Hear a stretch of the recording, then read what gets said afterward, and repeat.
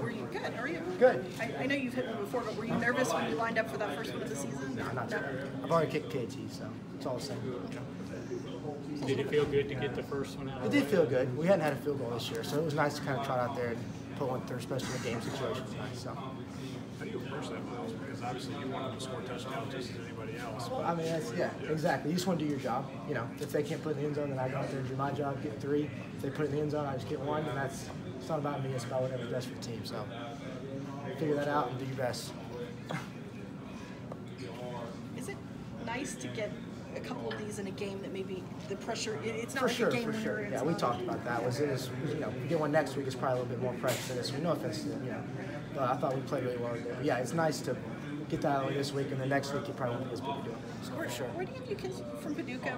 Do you get I up did. for a game like this? Yeah, well, there was 2 kids for them, Wallace McCoy and Jordan Tyler, and I went to high school with both of them, so I got to talk to both of them, got a picture after the game, so it was good to see them. But somebody like you and Zaire had a big play. I mean, For sure.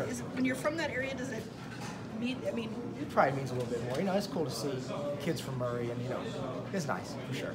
But there's no hard feelings towards them. I like Murray. I know kids that go there. It's nothing like that. But yeah, definitely a little bit different. Absolutely. congratulations.